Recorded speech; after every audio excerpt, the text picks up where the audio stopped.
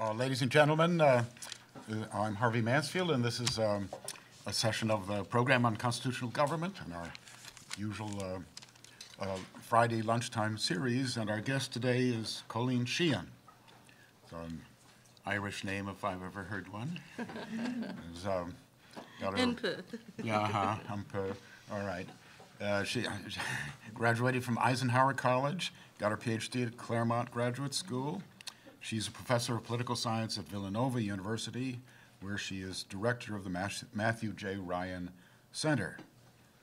She's a member of the Pennsylvania State Board of Education, and she's been in politics, ran for the House of Representatives in the state of Pennsylvania, and won, and then lost. So she's had this universal experience, you could say, in politics. She's a scholar of James Madison in particular. She's written a book, James Madison and the Spirit of Republican Government. And with Gary McDowell, she's edited writings on the other Federalists. There were other Federalist writers besides the one we all know. And she has, this is not a minor hobby of hers, but a strong interest, deep interest in Jane Austen, on which she's published, I think, I counted 5 articles. She's working on a book on James Madison and the classics, and another one on the ethics of Jane Austen. And she teaches American political thought and politics and literature at Villanova. So with all these excellent credentials, Colleen, why don't you begin? Thank you very much, Harvey. It's an absolute pleasure to be here and to be in the presence of the Harvey C. Mansfield, who's respected and admired throughout the country and the world. I envy all of you for being here and able to do these things. And I want to thank Anna in particular for your hospitality last night. I enjoyed that very much, and Russ and Amy. It was really delightful. But the only thing, Anna, I thought there was perhaps a shocking amount of windows in your second period colonial abode. I discovered something on the internet not too long ago. That it seems that the Mansfields ran into a little trouble with the law, or at least with the historic association of their neighborhood. And it looks like this actually was a repeat of something that happened a number of years ago. I think this was in April 21st, 1811, there was a meeting of the Highbury Neighborhood Homeowners Association that took place at the root cellar of the Crown Inn. And who was present? Mrs. Augusta Elton, Mr. Philip Elton, Mr. George Knightley, Mr. Robert Martin, Dr. Perry, Mrs. Goddard, Mrs. Hodges, Mr. Cole, and Mr. Ford, an alternate. And there were a number of folks who were absent.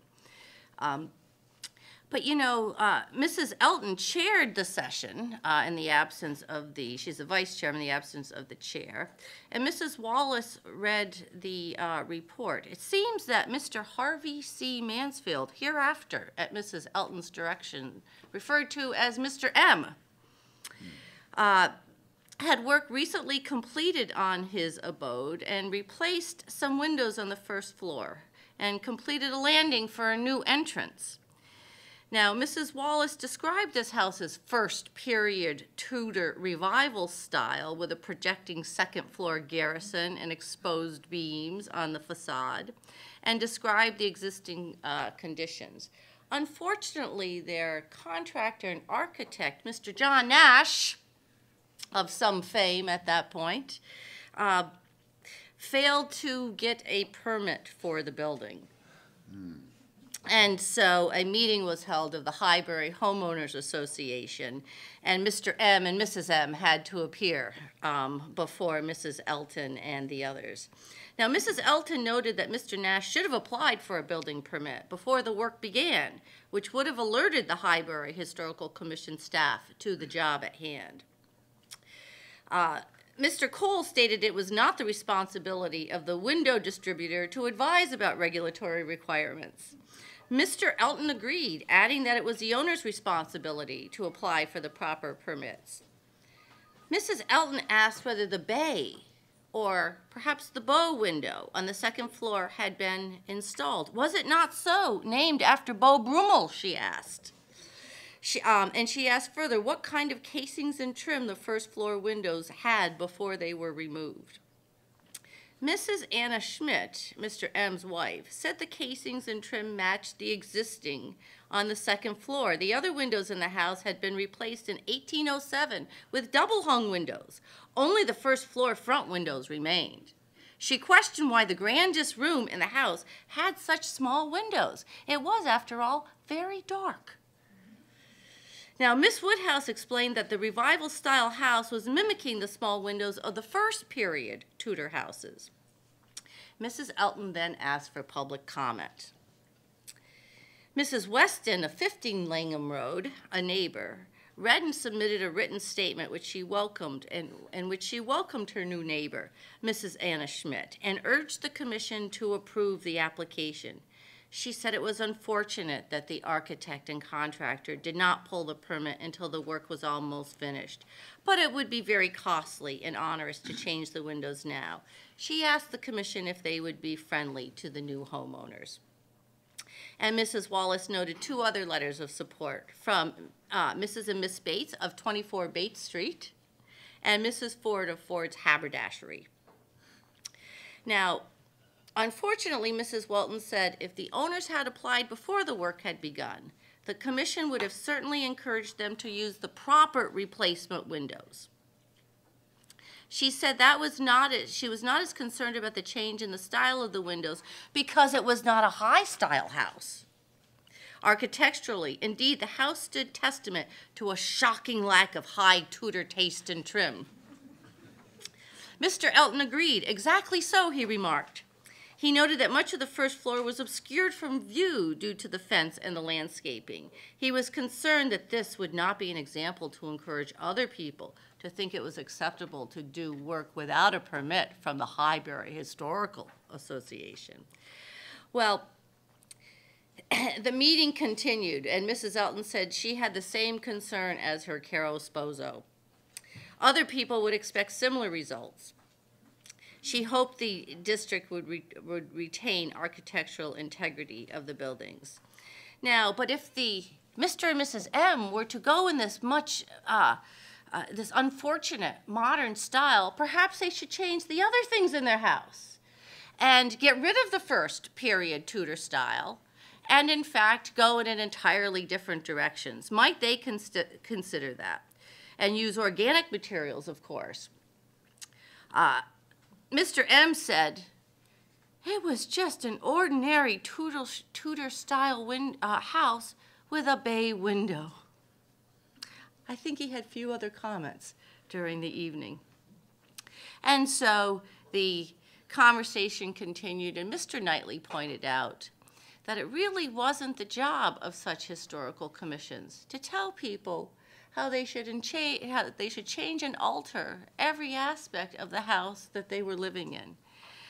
And finally, the meeting came for the moment to a close because Mr. M said perhaps they would apply for a new permit in the future, that they would be away for the summer on vacation, at which point Mr. Woodhouse hoped that they were not summering in South End or in Bath. I don't know if any of you have had the pleasure to have a look at what Mr. and Mrs. M have gone through in terms of their neighbors' comments and slight intrusion into their private property and life. Now I understand why you began with such exaggerated praise. But Mr. and Mrs. E would certainly have understood.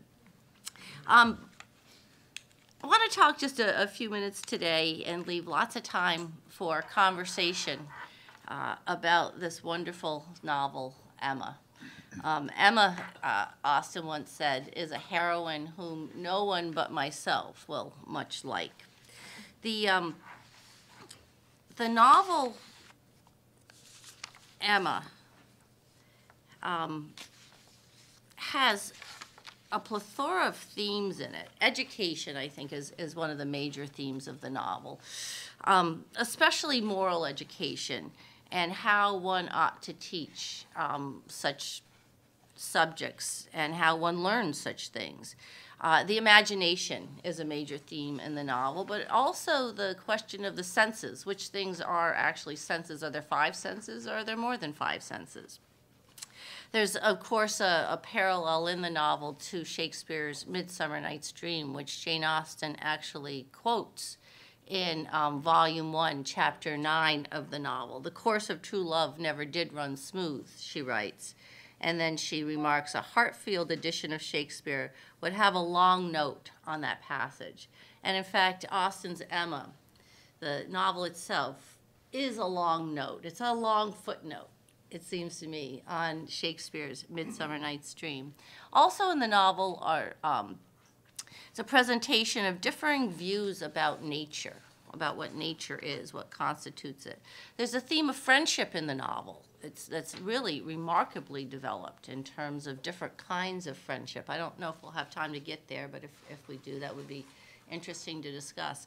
Another theme of the novel is who or what is the gentleman. And finally, the novel is packed full of games and diversions. There are puns, double entendres, charades, acrostics, anagrams, and they start around this chapter 9 in volume 1 and continue right until the end. I like Emma Woodhouse. I think she's one of perhaps the smartest, the cleverest of all of Austen's heroines. I think the one other heroine who could, obviously Elizabeth Bennet, but Emma might even have it over Elizabeth Bennet in some ways. Mary Crawford is very bright and very clever, though I don't know, well, I mean, I personally don't like Mary Crawford as much as I like Emma. The novel Emma concerns a particular kind of education, the formation of moral character and of practical wisdom. Now, Jane Austen tells us early on in the novel that Emma's education is incomplete, to understate the case. Emma's lived nearly 21 years in this world with little to distress or vex her, and at the start of the novel, she has, as the young people would say today, she's clueless that she's in need of anything at all. In fact, she lives almost in an autonomous world. She barely thinks she has a need for anyone or anything until, of course, Miss Taylor leaves, and she's in jeopardy of becoming very bored with this lively mind and without any real system of work that she does. She creates lists, right, of books to read, but doesn't read them. She says she's going to practice the pianoforte, but, you know, sits down for 5 minutes, and that's the end of that. But nonetheless, at the beginning of the novel, the dangers were not unseen by some of Emma's friends, though they were to her. And at one point, Mr. Knightley and Miss Taylor, recently having become Mrs. Weston, are talking about Emma, and they wonder what will become of her. And we all wonder what will become of Emma. I mean, Emma could go more than one way, couldn't she? Because she's vain, she's handsome, clever, rich, and vain, but her vanity is not about her personal self. It's about her abilities. She's been mistress of Highbury since she was probably 6 years old, or mistress of Hartfield, and she's intent on becoming mistress of Highbury, and she wants to control and command everything and everyone around her, including at the most fundamental level of the marriage between male and female. Emma is spiritedness, I think, writ large, and she can't help herself. I mean, she's youth in full bloom. She's beautiful. She has nature has given her everything. and we don't know what she's going to do with it. So Austen tells us early on that that Hartfield, at Hartfield, the course of true love will run smooth. And so Emma becomes a matchmaker, right? And like in Midsummer Night's Dream, the matchmaker in Midsummer Night's Dream is Puck. And Puck is one of my favorite characters in all of Shakespeare. But what Puck does, if you remember, he takes the dew from the wild pansy, and when Oberon directs him to put that on the eyelids of another when they wake up, they will fall in love with the first person or thing that they see, right? So Oberon has Puck take the dew of the magic pansy and put it on the lids of Titania. So when Titania, the queen of the fairies, because Oberon is jealous of her, she has this little changeling child, and when Titania awakes, the first person she sees is Bottom, who is just as his name sounds. His head is actually his ass. And Titania falls madly in love with him. She can't see anymore what is before her. The dew, the magic dew, is her imagination. It takes over. Her senses no longer operate in this world. Now, of course, how the magic pansy received its magical powers is Cupid one day was shooting his arrows, and he missed, and he hit this little white pansy, and his arrow hit it, and it bled. And it bled that purplish red color, and that's the wild pansy that's sometimes called heart's ease, or we call them Johnny jump-ups, or love and idleness. And that's the flower that Puck takes the dew from and sprinkles on the eyelids of others. I think Emma is Austen's Puck.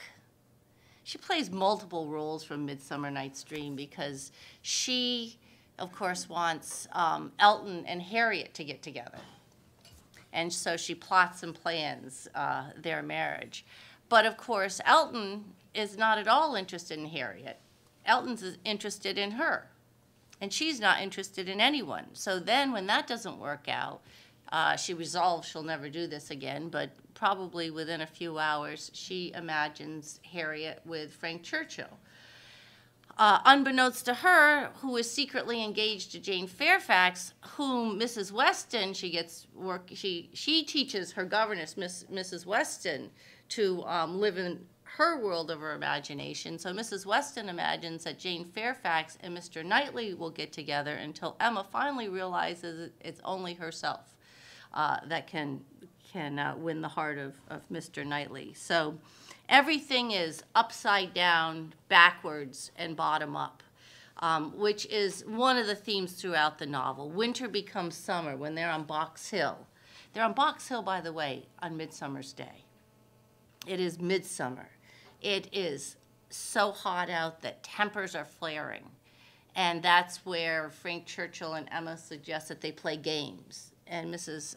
Elton says, that's something you do in the winter by the fireside, not in the summer when we're out of doors. But the novel is like that. Everything is turned around and backwards and bottom up, just as it is in Midsummer Night's Dream, because that's the power of the boundless imagination, where Shakespeare says, even the seasons change their wonted liveries.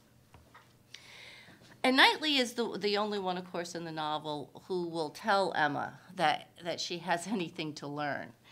And in Volume 1, Chapter 9, he remarks to her, and this is on the handout, if you were as much guided by nature in your estimate of men and women, and as little under the power of fancy and whim in your dealings with them as you are with these children, where these children are concerned, we might always think alike. So Knightley's setting up this distinction, perhaps opposition, between, on the one hand, fancy and whim, or imagination, right? And the imagination is but a waking dream. You know, that's what is Shakespeare is showing us in Midsummer Night's Dream, and Austen is showing us in this novel. And Knightley juxtaposes that with nature. And so we need to think about what it is that he's getting at there, what this opposition is about. Well, Emma is lives in the world of her imagination to such an extent that she not only thinks she has absolutely nothing to learn, but she doesn't even need to use her senses.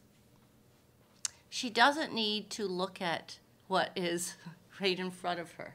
When they play that charade in Volume 1, Chapter 9, and Emma's so quick she gets it right away. Well, it's court and it's ship, right? And there's Harriet, slow, dull-witted Harriet, guessing such things as mermaid, shark, Neptune, trident. And Emma says, no, Harriet.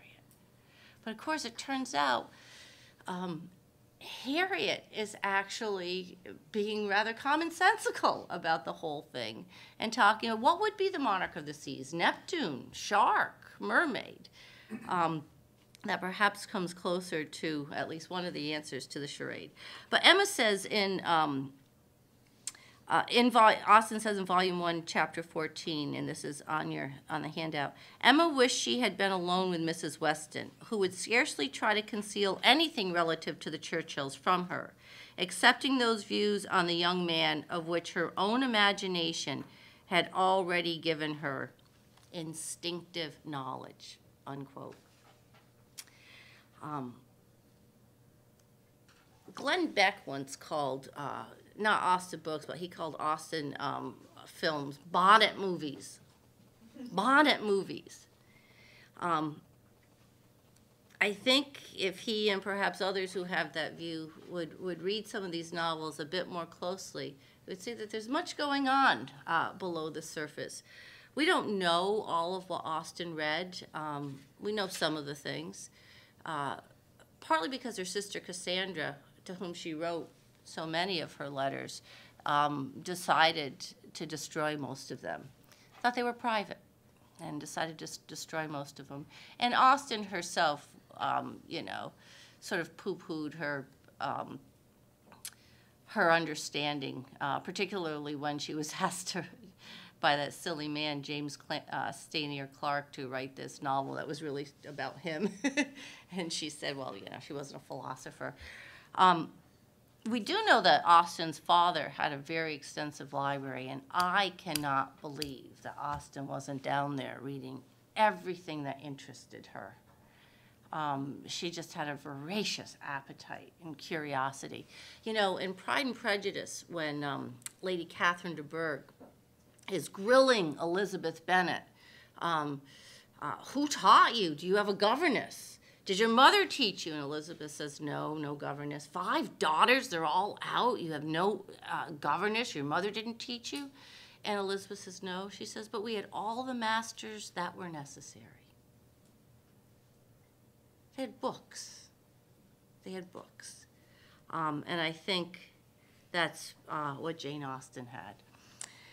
So this novel shows us a little bit, however, of the things that she seems to have read or certainly was familiar with.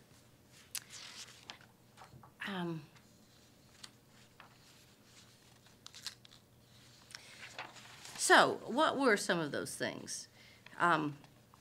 If you go to number 2 that I've entitled Education and the New Systems of Morality, I want to see if you remember this on Box Hill when they're playing these games. And Mr. Weston comes up with a game.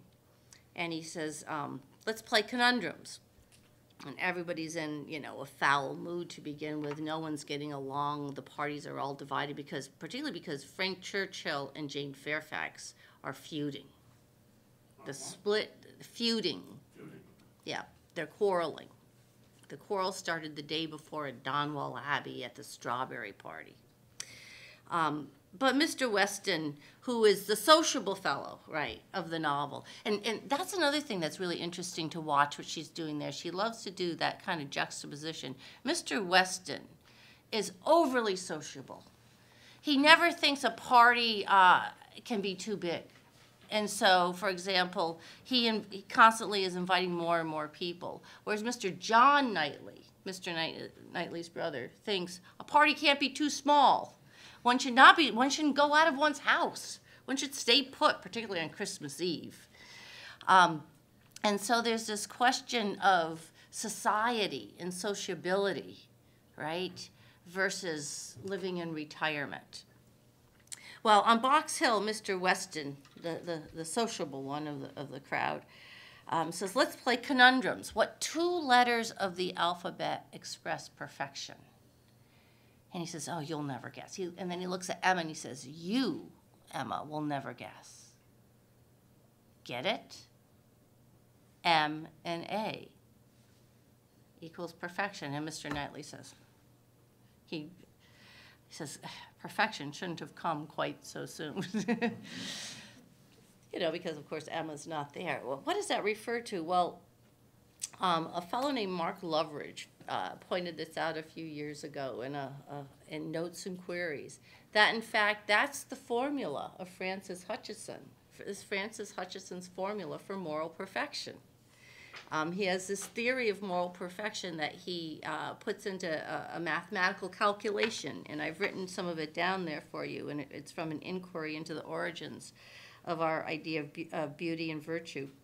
And he taught that M equals the moment of good and A equals the ability or agent. And when you put these together, you have moral perfection. This is Hutcheson's moral sense.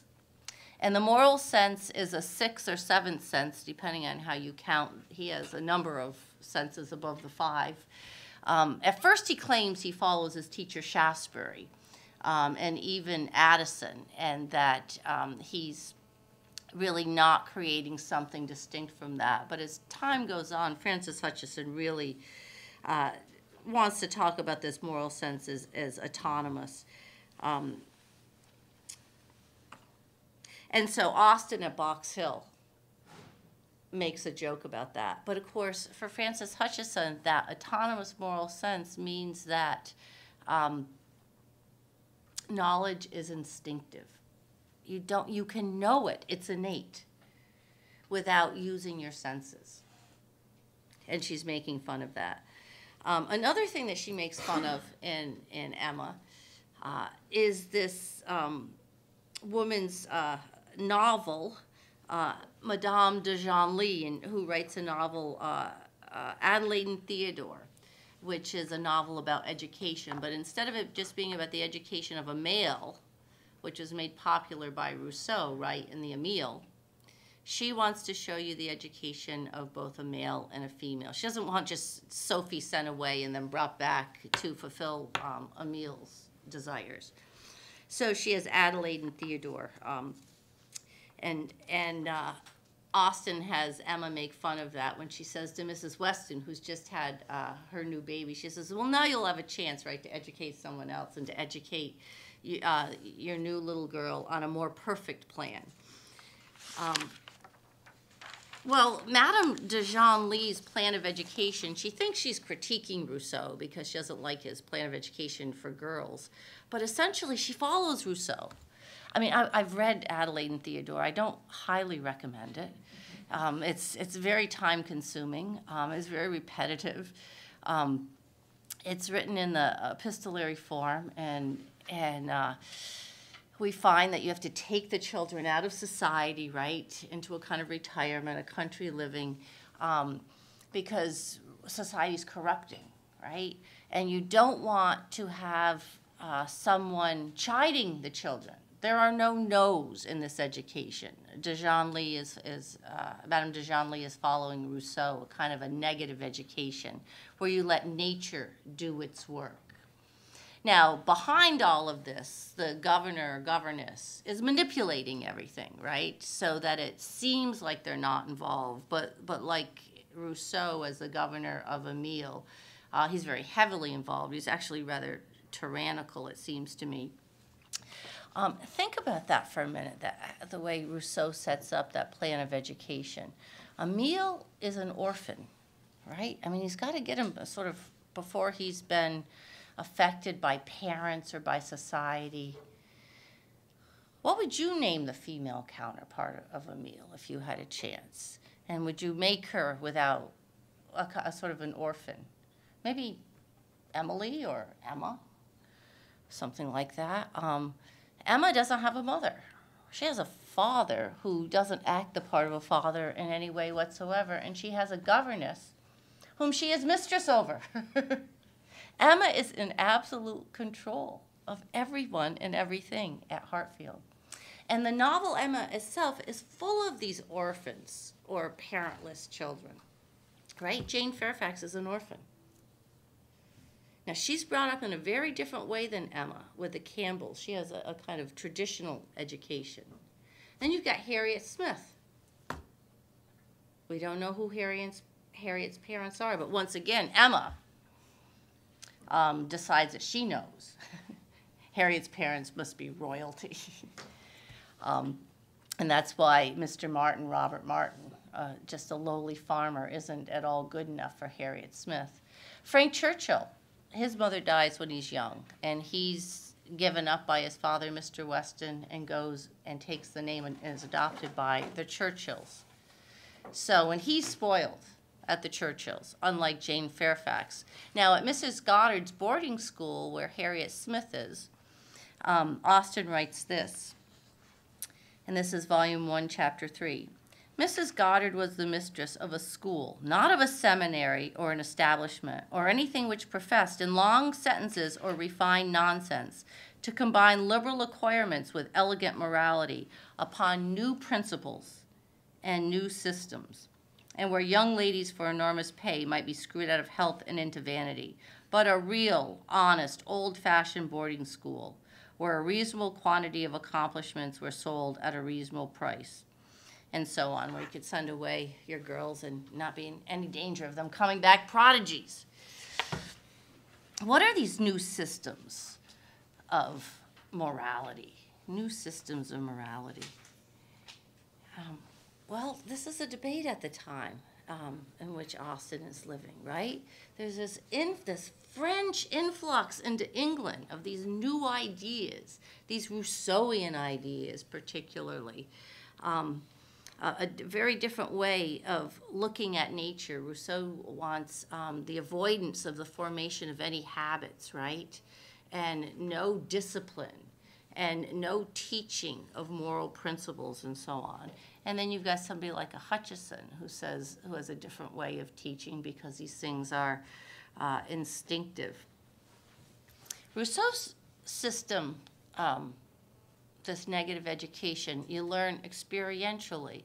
And of course, there are educational systems today that in which people place their children. I think Montessori is a little bit like that. But colleges are doing this too, right? This is the new craze of service learning. Don't teach people things from books, but have them go out and experience these things, and that will become the basis of our education. So Austen is looking at this question of whether we can acquire knowledge independent of reason, whether it's innate, whether nature should be shunned, and whether these things, there are new systems and new principles upon which to look at these things. What Austen does is make fun of these things. But she also wants us to think about it. And she juxtaposes these this new system of education with an old-fashioned one that she mentions in Mrs. Goddard's boarding house. But we also see it in the character of Mr. Knightley. How does Mr. Knightley show a very different way of learning? Well, remember when they're at Randall's for Christmas Eve? I love this scene at Randall's. It's snowing. It's snowing at Randall's on Christmas Eve. And of course, Mr. Woodhouse, who's been an octogenarian all his life, he panics. It's snowing. And Mr. John Knightley is rubbing that in. Oh, we'll never get home. We'll all have to stay here. And of course, that makes Mrs. Weston panic. She doesn't have room for everybody. But Mr. Weston thinks it's fine. And Isabella's panicking because her children are back at Hartfield. So Isabella, the fretful one, and her father, they're both nervous types, concerned with bodily self-preservation. Well, they're never going to make it home. And Mr. John Knightley says, oh, it'll be fine, there are 2 carriages, so if one tips over, there'll be another. And so Mr. Woodhouse is on the verge of a heart attack. The whole house is in an uproar. Horror of all horrors, it's snowing. Mr. Knightley walks outside, walks just beyond the sweep, comes back in, and after observing with his eyes exactly what is going on, what is before them, he says, there's not even an inch of snow, and we have plenty of time. We'll pack up now and get everyone home safely. The situation is solved. Mr. Woodhouse doesn't have a heart attack, and everyone gets home safely, and no carriage is overturned. And the same thing, of course, happens between Jane Fairfax and Frank Churchill. Emma's imagining, Jane Fairfax and Mr. Dixon. I notice in your town here you have a place called Dixon Brothers. Spelled slightly differently, but Austen loves to play with those homophones. So, and of course, the whole time there's a secret engagement, which Emma is just absolutely clueless about. She doesn't see any of this that's right before her. And at one point, Knightley, there's a passage where Knightley says he'd seen a look. He'd seen more than one look. He knew there was something going on between Jane Fairfax and Frank Churchill. So Knightley observes in terms of using his senses. I'll just mention one other thing, and I want to sort of bring this to a close because we can talk about these other things that we don't get to. When Miss Bates goes on in these monologues, I think those are there for a reason. I don't think those are accidental. And we have to it's hard, but you have to pay attention to what she's saying. I mean, that's the whole point, that you sort of tune them out. But one of the interesting ones happens to be in the central volume. The novel's divided into 3 volumes. And in the central volume, volume 2, in the central chapter, there's a long, long monologue by Miss Bates, and it just is not ending. So it takes up a lot of time, which we're meant to see that it's a lot of time. And this whole play on the senses, you feel like the monologue takes place in the Bates' household because it's all about what's going on in the Bates' household. And it's about the new pianoforte that Jane has received, and no one knows who it's from, right? And it's Patty who's got to get the chimney sweep because the chimney is smoking. So you're imagining this house full of smoke, and you're having trouble breathing. But at the same time, there are all these apples from Donwell Abbey, and they're making baked apples. And so there's this burning smell of the chimney, and then there are these apple tarts ready to be eaten and tasted. And then, of course, poor Mrs. Bates, her spectacles are broken, and she can't hear anyway. And without her spectacles, she's blind. And so Mrs. Weston and Frank Churchill go to visit the Bates. But Mrs. Weston and Miss Bates decide they're going to go across the street to Ford's, where Emma and Harriet are. Harriet's taking forever picking out some ribbon. And they actually go over to Ford's, and that's where the monologue takes place. So there are 5 senses, and 4 of them are emphasized. And there's one that's not mentioned. And the one that's not mentioned, okay, you see there's sight, there's hearing, there's taste, and there's smell. And there's a sense that's not mentioned. And who's left alone at the Bateses? Well, there's Mrs. Bates, who can't hear or see. Frank is supposedly fixing the spectacles. But it's Frank and Jane, whom we know, if you read it a second time, are secretly engaged. And there's a sense that's not mentioned. And they are left alone for quite some time as Miss Bates is over at the Fords. There's actually 2 monologues, but they're right next to each other. Ultimately, how does Emma learn? Emma is sort of a Rousseauian Emile who has a negative education. There's not a lot of manipulation going on, but she's certainly left alone to discover things for herself. But she gets herself into some trouble. And each time she does, she resolves never to do that again. But a resolve in the beginning is pretty weak. She's not going to matchmake again. And it's almost immediate when it doesn't work out between Harriet and Mr. Elton that she's on to the next thing. Who else is she going to set Harriet up with? It takes quite a while for Emma to change her bad habits, for the resolutions to actually take effect in her life.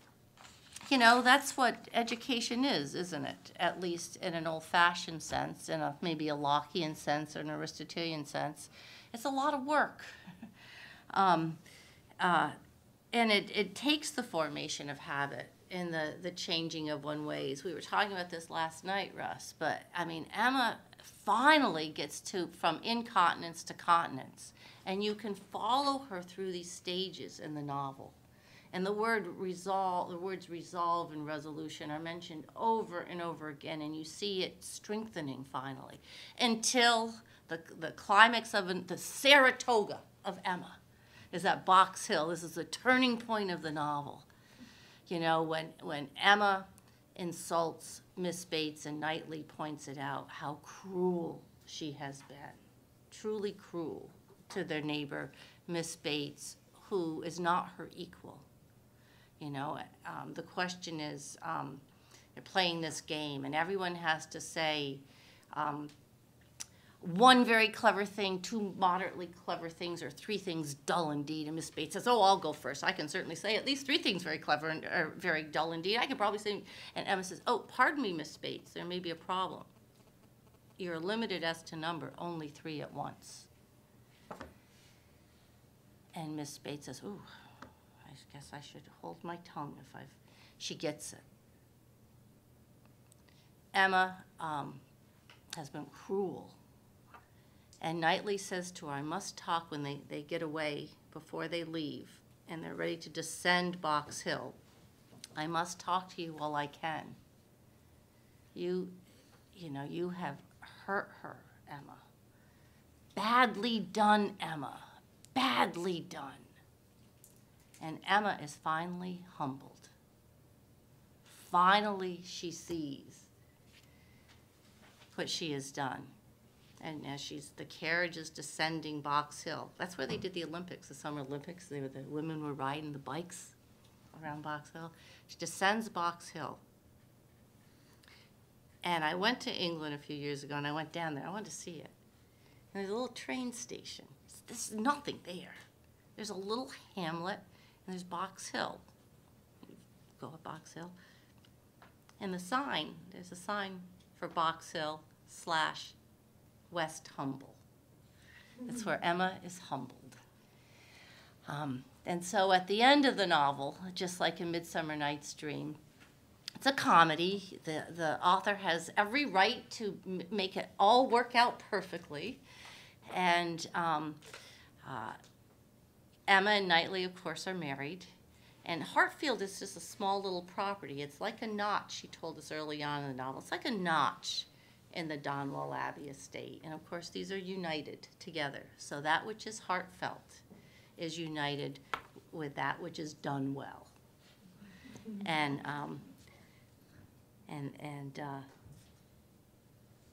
Austen ends her novel about the imagination and the world of the imagination, the power of the imagination. She tells her nieces and nephew when they play those games of the alphabet letters that there was a third set of letters, right, that Frank gives to Jane Fairfax, and she pushes away after he'd spelled Blunder and Dixon. There's a third set. We don't know in the novel what it is. But these stories Austen would continue with her nephews and nieces afterwards. These characters had a life of their own. And that third set of letters spelled pardon. Gentles do not reprehend, if you pardon, we will mend, as Puck says in Midsummer Night's Dream. Thanks very much.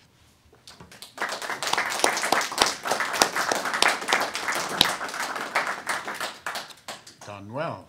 So what can we say? Amy. I wanted to thank you for, I really enjoyed your presentation, and you're a very careful reader, and it really helps me rethink a lot of the things about the novel. I've always been divided between Mansfield Park and Emma as to which is her real masterpiece, and I've gravitated more towards Mansfield Park because I had more of a handle on it, and it just really helped me to think about a lot of things, especially about the education of women. But one of the things that, besides Emma, the character of Emma, and the fact that she is like Austen and Shakespeare, they are consummate matchmakers. That is their job. That's the business that they have. And they fill people with all kinds of imaginative nonsense, as Emma does with Harriet. So Emma aspires to be something that Jane Austen is. So that, and you're pointing out the incident at Box Hill with the name, Emma's name, I think is very helpful. Because I've always wondered why this is the only novel that's named after the heroine of the novel. And this, by Austen, you point us out to the fact that Austen ties this together with female perfection and the question of what perfection is. And because Emma has these, not only Emma, but Jane Fairfax and even Miss Bates, because they are the foils in a way to Emma. They're the ones that irritate her in the novel, but they have some aspects of Austen, because Miss Bates is this old maid, and Emma is considering what she's may choose to be an old maid and what that would mean, and this bothers her in some ways. But also Jane Fairfax is this woman who's hides her thoughts behind common opinions, and she's very hard to read, and some people may think of Jane Austen in that way in some sense. I mean, Jane Austen clearly had thoughts that she hid, even in her writings, as you show through, even through her puns, and there are things that she had. So I think that Emma does, the fact that this is a novel that is very complex treatment of education from the point of view of self-knowledge. Mansfield Park focuses more on religious principle and that relation between principle and reason. And this novel really brings out education and self-awareness and self-knowledge. And I really thank you for helping me to see a lot of that. And I wonder what you thought, if you've ever thought about why Emma is the only novel that is named after the heroine. Well, I think you nailed it, because, I mean, it is named after the heroine, but Emma, M-A, Emma, is also a riddle, right? I mean, the title of the novel is a double entendre. And she's playing with all these games and riddles and charades and acrostics and anagrams and so on, right? Think about, I mean, is that just fun? Yes, it's fun. It's a play within a play. Look, she's got the Shakespeare play within, she's got playing within the Shakespeare play within this play. Does that have anything to do with what she's doing with this question of education and a method of education? Well, it's her way of doubling back on us, the readers, right? I mean, because Emma can't see what's right in front of her. Miss Bates can only see what's right in front of her. She says so. I can only see what's right directly in front of me. Emma can't see. She's blind because her imagination is taken over. But Austen plays, they're all playing these games, but we've got to watch out, because Austen is playing those games on us. We become part of the novel itself. We have to play these we have to figure out what she's doing. She's like on Box Hill. She doesn't tell us. People at the time who'd read Hutchinson would have known that. There might even be a few people who read Hutchinson today and would see it. But a lot of the things in there we don't see. The games themselves are a way where she's not exhorting us about moral principles. She's asking us to see for ourselves, to pay attention to the world around us, and to discover ourselves when there's an incongruence, right? There are games of, and Shakespeare does this too, right? You flip things around and you make a discord, Shaftesbury likes to talk about this. He calls this the way you learn moral philosophy. I think I put that quotation on here from Shaftesbury, where he says, so I don't get it backwards. The world, however it may be taught, will not be tutored. And Austen is sort of doing that. That's her method of moral education, is to get us to see for ourselves, get us to see when there's a discord, a disharmony, when things are incongruous. So, for example, Knightley has no gallantry about him. Gallantry is the young man who smiles so often and bows so well, right? That's Frank. But Frank is not Frank.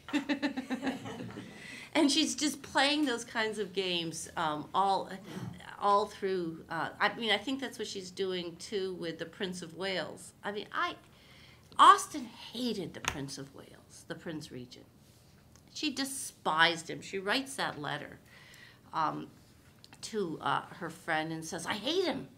Look what he's done to Princess Caroline, right? He was a glutton, a gambler, an adulterer, and the caricaturist just had a heyday with the Prince Regent. But she dedicates Emma to him. Now, she had to get back at him. There is no way Jane Austen would let that go. It's not in her character. It's not in her constitution to let that go. Well, in that little charade in Volume 1, Chapter 9, if we look closely at it, we see that Harriet almost nails it. It's not mermaid or shark or trident or Neptune, but if you look at it, and that's the one little short piece I handed out to you, lampooning the prince. Is the photograph the picture? And that's the Cruikshank print. That, see, this stuff is all being printed then. This came out by Cruikshank. It's called The Prince of Wales or The Fisherman at Anchor. And you see how Wales is spelt? He's a big guy. The prince is a big guy.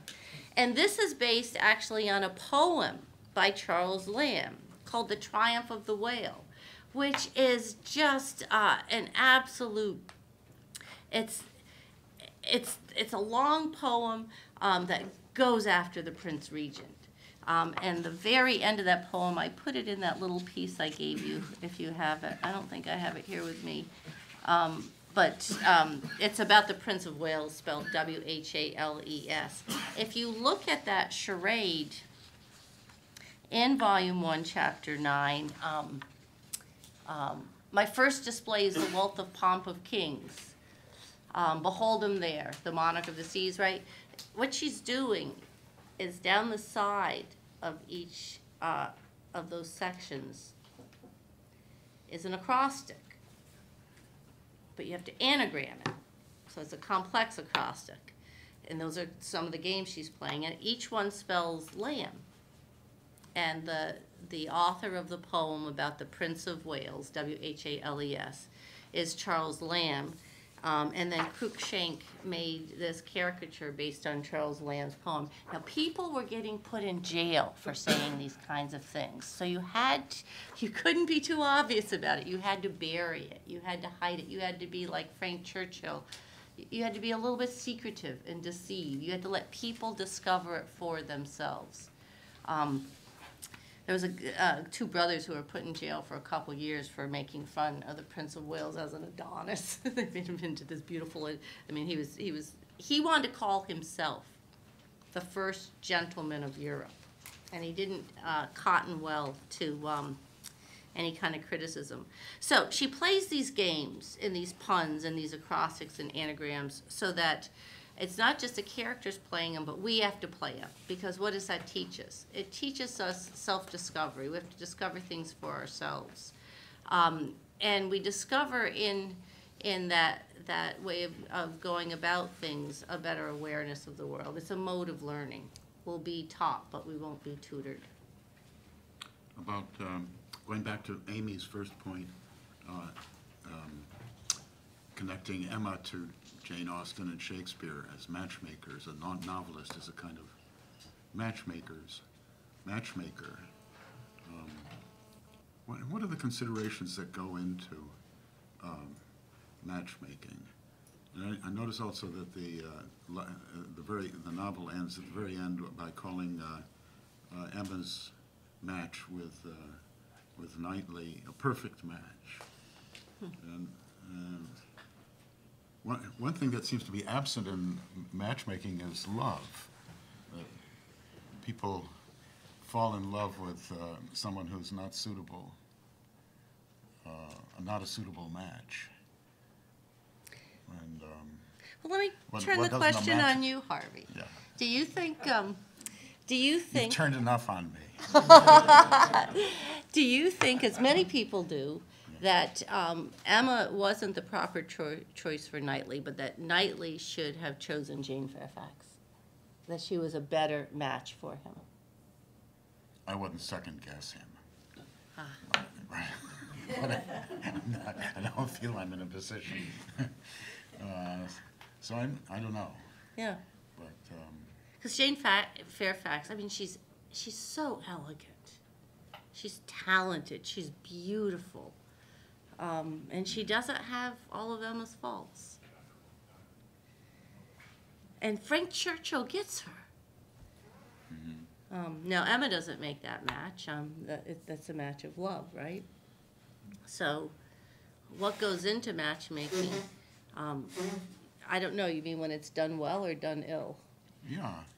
Well, why does she call this a perfect match?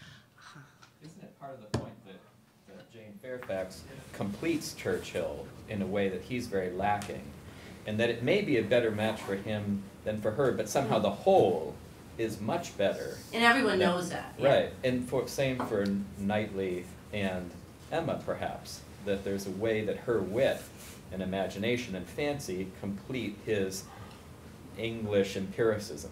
That the whole together, just as with the land, is very, very good. So there's a compliment.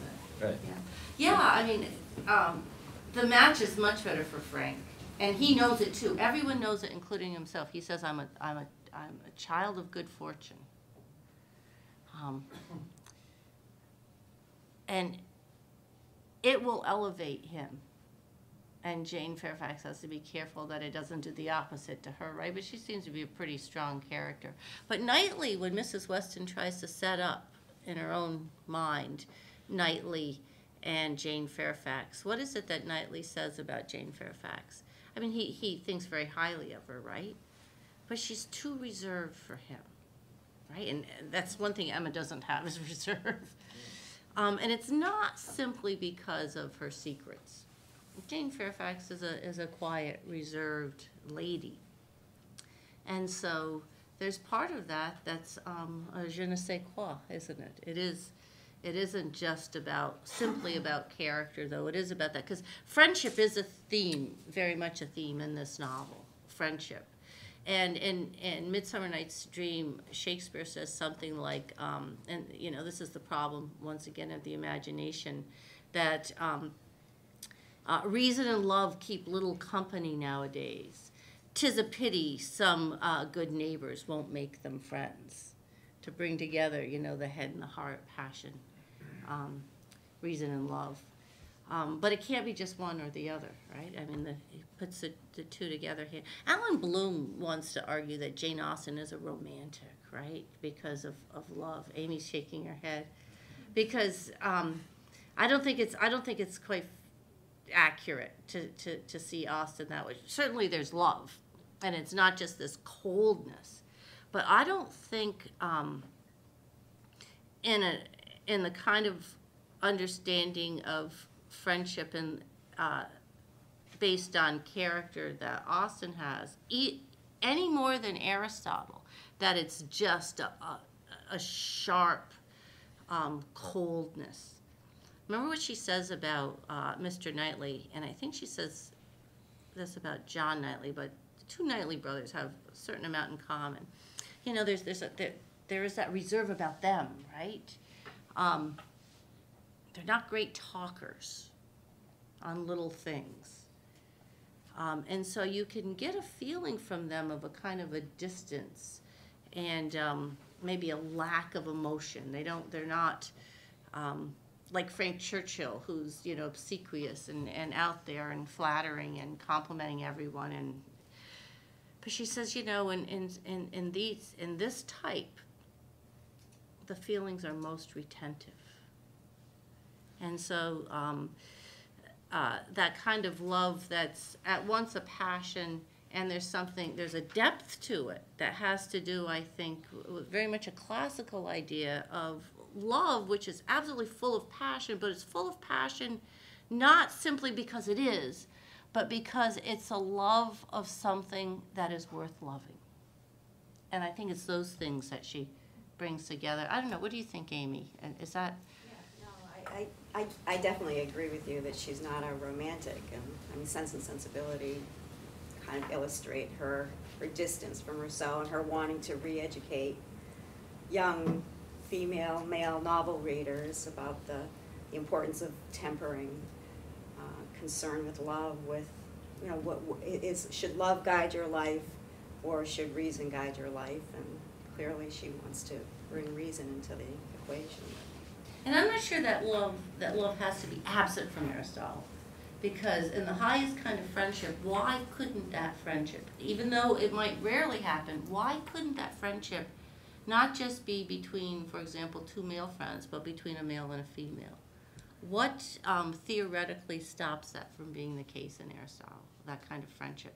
The third kind of, and each volume in Emma, by the way, takes up one of these kinds of friendship. The first one is a friendship based on usefulness, and Austen is absolutely explicit about it, that when Miss Taylor leaves, Emma says she's going to be useful to Harriet Smith, but in fact, it's particularly Harriet Smith who's useful to Emma as a new walking companion to take up her time and give her something to do. She adopts her and educates her, or thinks she does.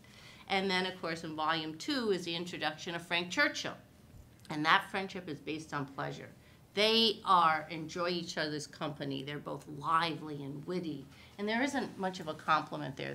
They're really, in many ways, a lot alike. And then finally is the potential friendship of Emma and Jane Fairfax are equal, which might have happened if Jane Fairfax hadn't moved away, but wasn't ready to happen until Emma went through a certain process of moral education, so that she deserved the friendship of Jane Fairfax or even of Mr. Knightley ultimately. Well, it would seem like the question about friendship and love would depend upon to what degree we think of ourselves as embodied and to what degree we think of ourselves as more than human, right? Embodied in a human sense and complementary in our bodies sexually, in marriage and childbearing, and how much is about the union of logos and speech and reason and so forth. But I guess what I was wondering was, which is connected, if we say, all right, we won't peg Jane Austen as a romantic, is it right to say, kind of on the other pole, a classical thinker, writer here? And I guess I come back to, again, the analogy that you brought up so nicely with Midsummer Night's Dream, that there it seems like the moral education that takes place is both a check to spiritedness, and the spiritedness at the beginning with Theseus and Hippolyta, the spiritedness among the misdirected lovers throughout the play, but then ultimately also a check to Eros too. That seems like the overwhelming message here is of how misdirected Eros can be, how at both the individual human level as well as the level of the cosmos between Titania and Oberon can be. That there's a kind of teaching, it seems to me, in the play that gives pause to both Eros and spiritedness, and maybe both are somehow two sides of the same coin, that Bottom's dream captures. But there's no bottom there is here. no bottom, right. There's no bottom there's here. No bottom. None of the senses the can eyes capture cannot it. hear, right? Right, you can't capture all it the at all. senses are... Right, then I wonder if there's something, would you say there is something similar in Austen, or would she not go that far? Is there a kind of completion to human life that that love captures that we might say Shakespeare causes us to back away from accepting, to say that love, that Eros completes our lives. I don't think we could just simply agree to that based on something like Midsummer Night's Dream. Say a little bit more about why you think Shakespeare backs off of that and Austen goes in the opposite Well, direction. I'm not trying to claim it, but I'm wondering if Yeah. there is a difference there. That in the play, it seems as though by being a dream, the play itself is a dream, it was announced at the end. Within the play, there are the dreamers. Within their dream, there is this kind of central dreamer, Bottom himself, Yeah. and his dream is bottomless. Right. That the world of the play is one that is suffused by a kind of, I don't want to say mystery, but there's a kind of incompletion to it all that we can't penetrate, that causes us to take a certain distance from the characters, the action, and so forth. Not to be, well, in some ways the play is extremely exciting, right? And you get caught up with it, and that's why it gets So shown the all wall the goes all down the at time. the end, right? Right, but it all goes down. The wall goes down Yeah. and there's a union of the lovers, right? There is, but there's a union of lovers that we as spectators can feel some distance from and not be caught up in their dream, right? We can awake from it. Is there an awakening in Austen from the dream of love? Or is there, in a way, ultimately you are drawn in to see that the fancy and the imagination of love is satisfying for human life? I'm not sure that in Shakespeare that we have to awake from the dream of love, that it lacks the power to complete us. I'm not sure that there's a disagreement on that. I suppose it depends on what the nature of that love is, right? And I think both plays, or the play and the novel, are to a certain extent about tempering passion, love, the madness of that, the hallucinogenic kind of love with a certain kind of reasoning. But that the reasoning, certainly in Austen, I don't think it's just cold and calculative. And the imagination isn't just a bad thing. It's not just the enemy, right? Because that's that dear part of Emma too, her imagination. And in some ways we fall in love with that. But I mean, we wouldn't be human without our imaginations. For as much damage as it can do in our lives, it's the imagination that makes the poet, right? But it can't be imagination without the love, right? I mean, that has to be there at the same time. I think Austen sees that in Shakespeare. I don't see her disagreeing about that as much as, obviously, Shakespeare's not thinking about simply the senses versus the imagination in the way that it comes to form philosophy in the 18th and early 19th century. But in a way, he's almost preempting that. I mean, he's got this setup, right, of those who use their senses and those who ignore the senses and use their imagination. But the theme of love is love and passion, or passion and reason, love and reason is very much a theme of Shakespeare that I don't think one or the other wins in the end. I think the idea is to bring together the heart and the head, which Austen loves to do in many of her novels. But it's not just a balancing act. It's not just Eleanor and Mary Ann, sense and sensibility, simply balancing each other. There is the ruler. One is the ruler of the other, right, in the human soul, which doesn't take away from love or passion. It gives it its true home. And if you look at this one print I gave you, and I need to get a bigger print of this myself so I can study it more because it's so incredibly complex, by the famous caricaturist Gilray. But this is called The New Morality. And if you look way to the right, this is the part of these new systems of morality. There was a fellow named George Canning who wrote a poem. He was a prime minister for a time, And he's talking about this, and then Cruikshank made a caricature based on the poem. And in George Canning's poem called The New Morality, he says, never comes a gentler virtue, ah beware, lest the harsh verse her shrinking softness scare. Visit her not too roughly, the warm sigh breathes on her lips, the teardrop gems her eye. Sweet sensibility, who dwells enshrined in the fine foldings of the feeling mind, with a delicate mimosa's sense endued, who shrinks instinctive from a hand too rude, or like the Angelus, prescient flower, shuts her soft petals at the approaching shower. Sweet child of sickly fancy, her of yore, from her loved France Rousseau to exile bore. And while midst lakes and mountains wild he ran, full of himself and shunned the haunts of man. Well, if you look to the right, you will see these three statues. And on the bottom of the one in blue, it says sensibility. You can't see it all that well, but there's a book in his hand. Can you see what that says on the book? It says Rousseau.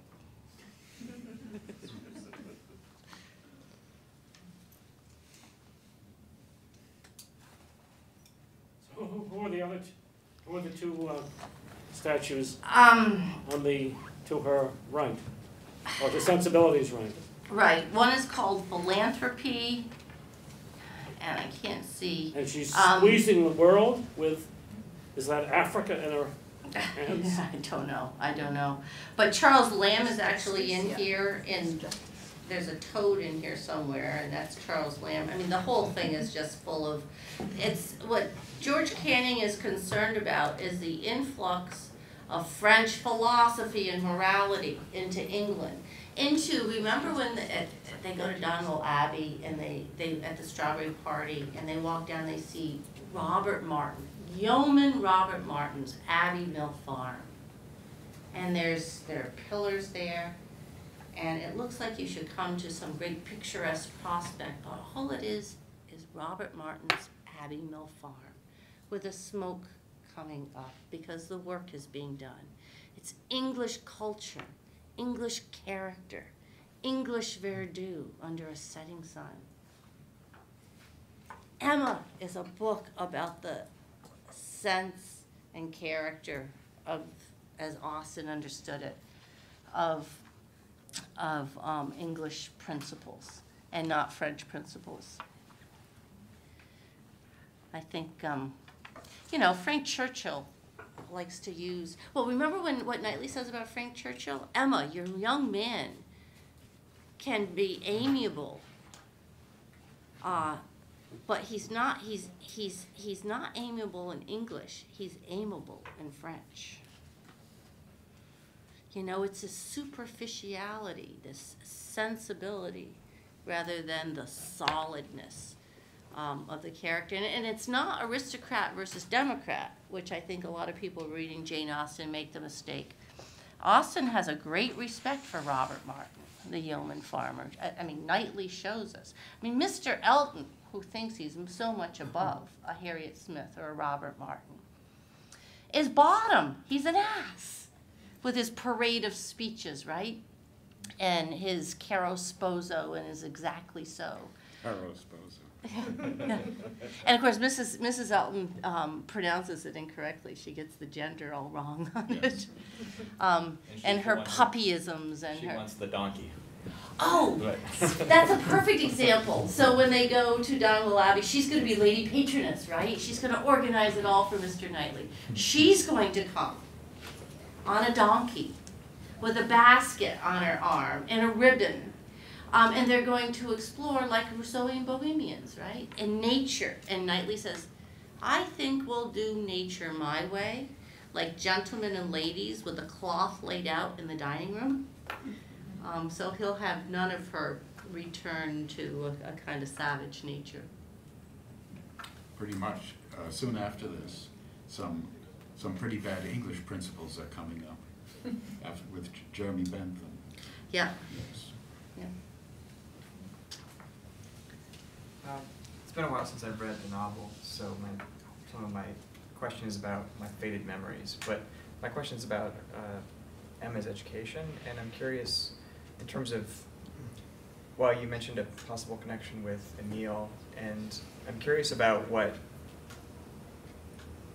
we know from the novel about Miss Taylor's education of Emma, and because it seems like, well, Emma's imagination is clearly sort of runs out of control, and so I'm curious as to what role Miss Taylor may have had in that, if we have any sense of that, and then the role that Mr. Knightley plays in seeming to counteract that, because the quote that you have here in of Knightley to Emma on the first page,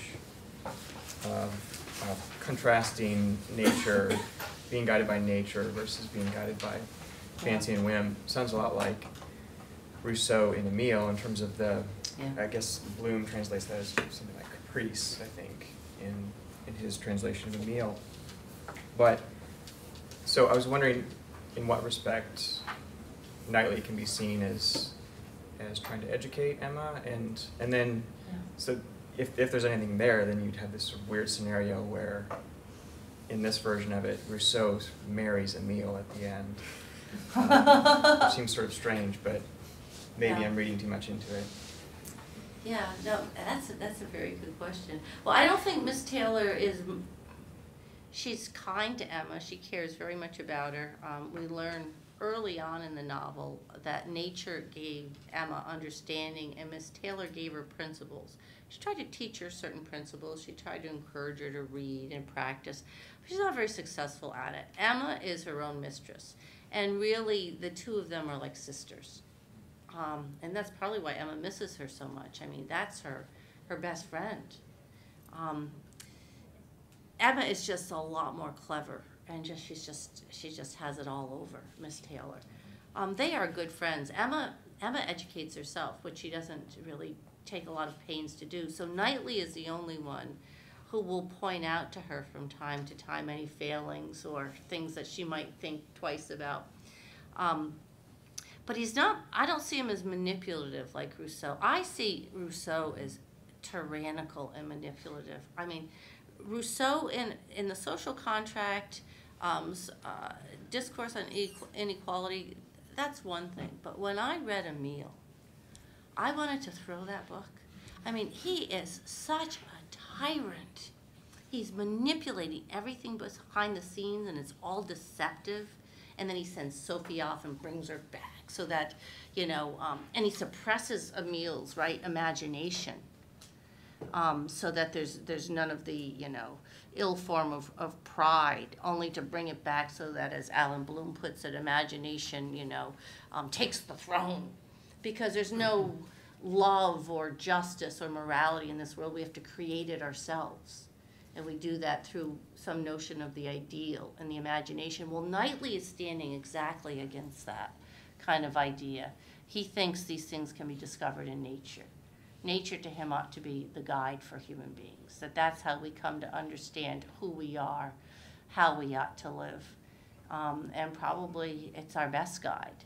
But the imagination and fancy he loves that about Emma. I mean, it's not a rejection of that, but it's understanding that in the context of the other parts of the human soul and our faculties, I think. So it may be that, I'm just trying to think of it from Rousseau's perspective, that Emma reading all these books when she was young. Or very few books, actually. Yeah, or studying a lot of books. That may have affected the, I guess we could say, lack of self-control of her imagination with regard to spinning out these tales about the matchmaking and so forth, is where she's running 10,000 steps beyond reality in her mind, which, I mean, Rousseau in Emile would just say, well, that's the result of, I think he would say it's the result of reading romances and so on. Reading too many novels. Romance of the Forest and... Right. If that's true, we don't know that about Emma. She seems to be familiar with Romance of the Forest, that Harriet is reading these kinds of books, we know. They're making these little albums of charades and games and poems and so on. I don't know that Emma was a great reader of Gothic novels. Like we do find that in Northanger Abbey, you know, that's one of the themes, right? But maybe that's where Emma's becoming run away with her imagination, or maybe it's just, maybe she just can't help herself. She's just by nature that this is a kind of spiritedness and liveliness about her.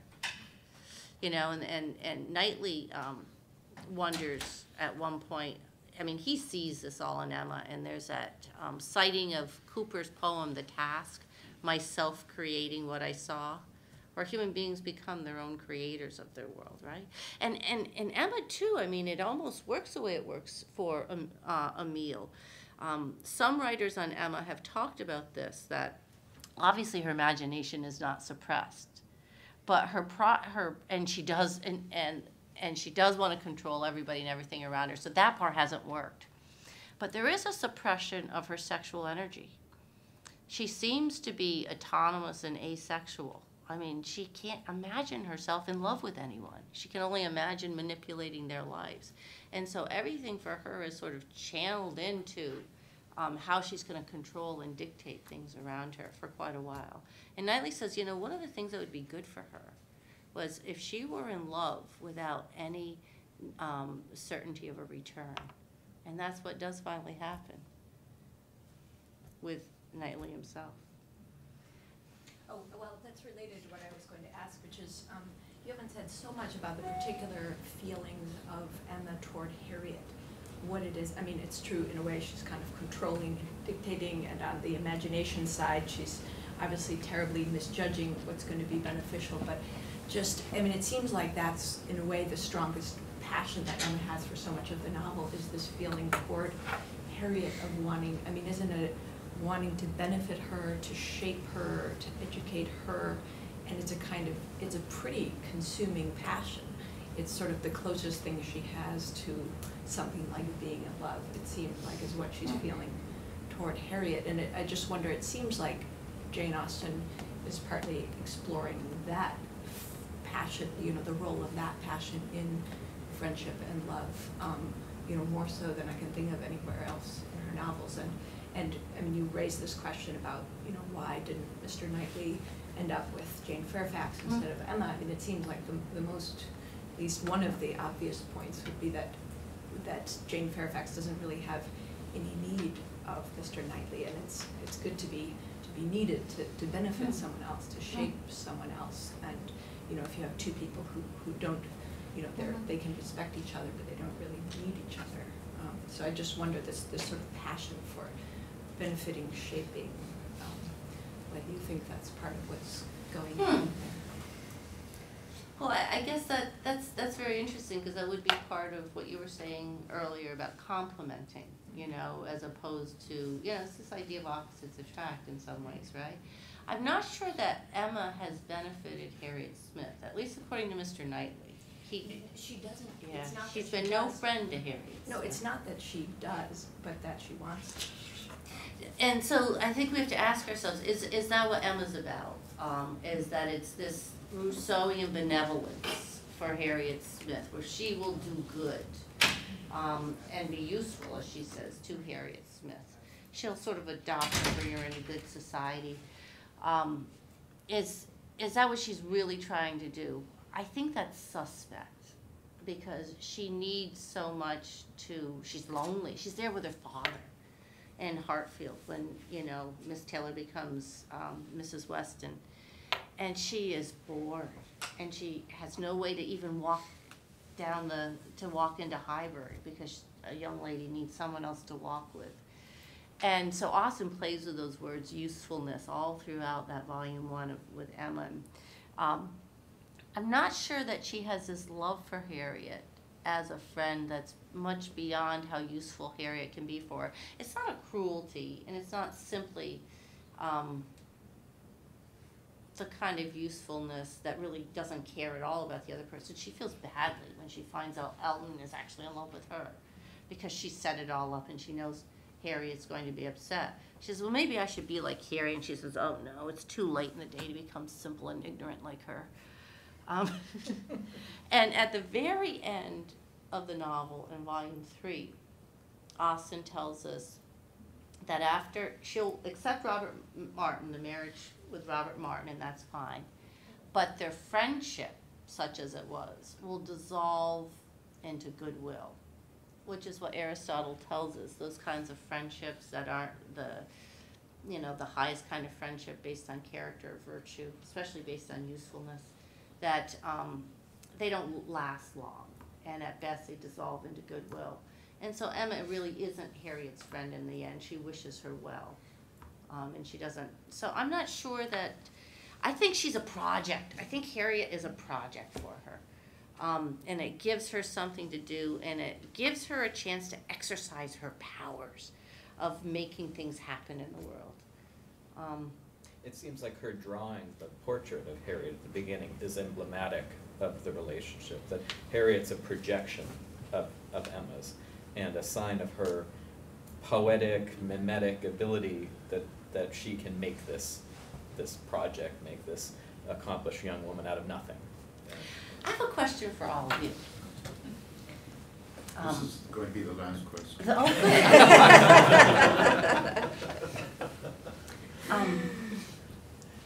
Some people see Mr. Darcy, who's, proud, right, and Pride and Prejudice, whether his pride is proper or not. Is Mr. Darcy the magnanimous man, or is Mr. Knightley more the magnanimous man than Mr. Darcy?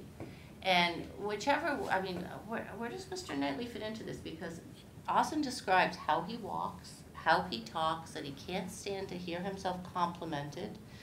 He has to ride away from Miss Bates's window because he deserves honor, but he's not going to stand there and listen to it. And there are all kinds of examples throughout the novel of that. But his name is Knightley, and he lives in an abbey. What is going on here? Well, whatever's going on, we have to stop. And thank you very much for this very absorbing talk. Thank you very much.